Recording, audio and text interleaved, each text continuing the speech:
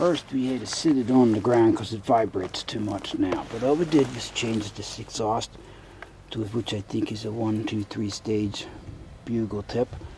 Then we put the air cleaner on it. It's a stock carburetor, except we put this jet kit in. And all that is you got to make yourself a special screwdriver. Get that out on the grinder.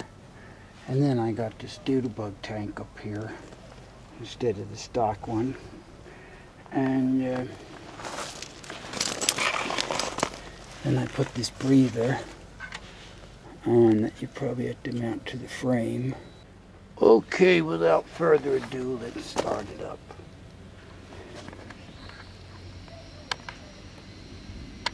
Okay, what you do is, might have to choke it, and probably not.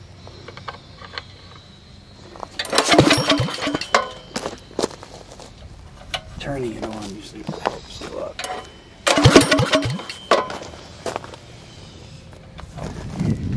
Choke.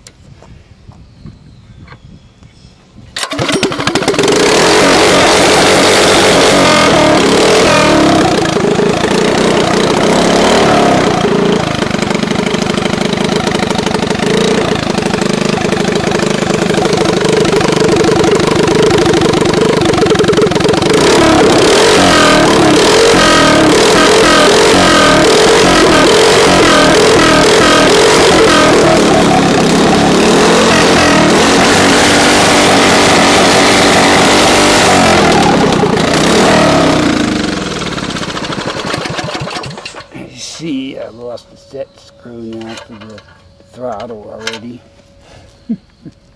So, put some Loctite on that, huh? So there she is. Yeah, this thing's got to be taken off now. Probably want to turn it one more. It seems to be in the way of the, I got the angled air cleaner. Yep, so there it is. So, fix that. I think we're ready to